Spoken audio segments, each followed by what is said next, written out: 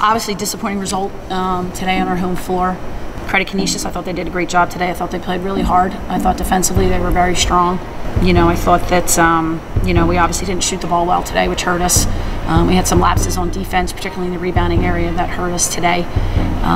We had a little adversity today, and quite frankly, we just didn't respond to it as well as we wanted to. Just like we learned from the 6 previous games, we'll learn from this one, and we'll put ourselves in a better situation for Wednesday. My progression has just come from hard work and working out with my assistant coach, Steve. I'm in the gym every day, just getting up my game shots.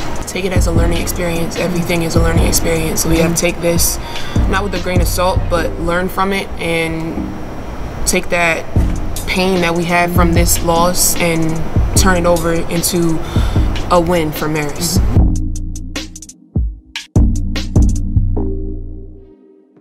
Overall, I thought our perimeter defense and our ball screen defense was pretty solid. We got stuck a couple times on just some X-outs and some rotations.